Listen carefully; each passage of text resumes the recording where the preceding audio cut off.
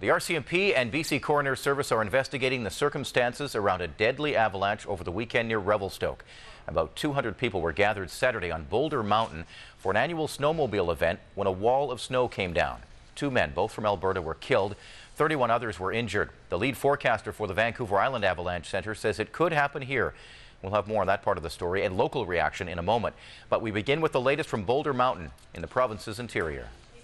The search for survivors continued today in the aftermath of a deadly avalanche near Revelstoke. Police are looking for any abandoned vehicles and canvassing hotels in the area, but say they believe everyone has been accounted for. There were about 200 people on Boulder Mountain Saturday at an annual gathering known as the Big Iron Shootout.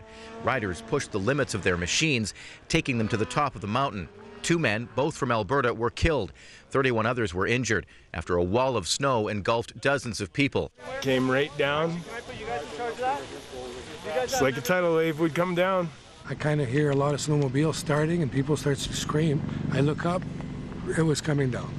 And then I just had time to start my skidoo, and I turned, I did about 20 feet, and then I must have went up 10 feet in the air and 50 feet further into another skidoo. It just hit us, knocked us flat on our face and buried us. Well, it happened so fast you couldn't do nothing. It was just a bunch of screaming and a big ball of snow. The Canadian Avalanche Centre had issued an advisory about extreme conditions in the area.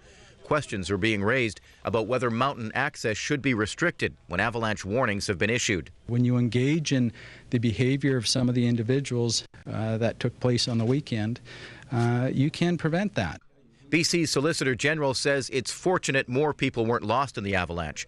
Kash Heed flew over the site Sunday and says those people nearby who scrambled to help dig people out prevented further tragedies.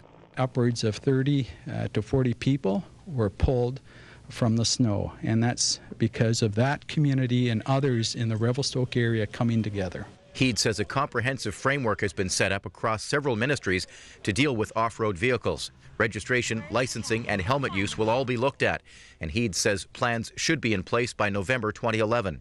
But at the end of the day, these people made their decisions with all of the warnings that were in place.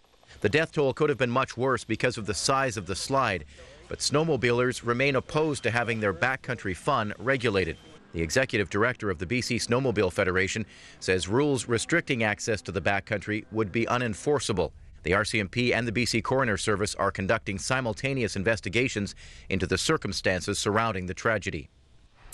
Many people asking today if this type of deadly avalanche could happen here. The lead forecaster for the Vancouver Island Avalanche Centre says the situation isn't exactly the same as in BC's interior, but the danger for a fatal incident exists. He says Vancouver Islanders should know avalanche conditions here are not much different. And tonight, responses coming in to proposed regulations in the backcountry. Representatives of various snowmobile associations say the new restrictions may not be enforceable. Here on Vancouver Island, one snowmobile retailer says education, not regulation, is the key to better safety. More from A News reporter Gord Kurtis in Courtenay. Courtenay Motorsports is the ultimate store for anyone looking for high-performance toys for recreation, including motorcycles, ATVs, Sea-Doos, and snowmobiles. The store's owner, Stuart Graham, was in the interior when he heard of the tragedy in Revelstoke. It's not a surprise. There was an avalanche warning. There has been in that area for quite some time. It's unfortunate, but everyone knows the risk going into it.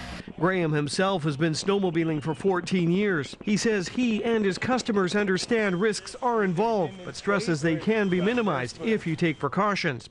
Safety is key, and a lot of safety is common sense, especially on these machines. You know, you don't go back there when it's snowing real hard, you don't go back at night, you don't go back alone, and you don't go without safety gear. That's why his store carries and promotes the sale of equipment like beacons, shovels, and probes to anyone thinking about heading to the backcountry. That terrain is becoming more accessible as these machines get more powerful in answer to customer demands. You know, the consumer, especially our high-end machines that are $14,000 and $15,000, the secret to sell, retailing them is the more power, lighter, quicker. Graham understands why the government is now contemplating introducing new snowmobile regulations. He just isn't sure they'd be enforceable. If it's going to be an issue where they're going to have to monitor it and you're going to have to stop and it's going to be taxed and it's going to be another, become a real pain for everybody, is it time? I don't know. He says he would much prefer to see the money and effort go into education rather than regulation.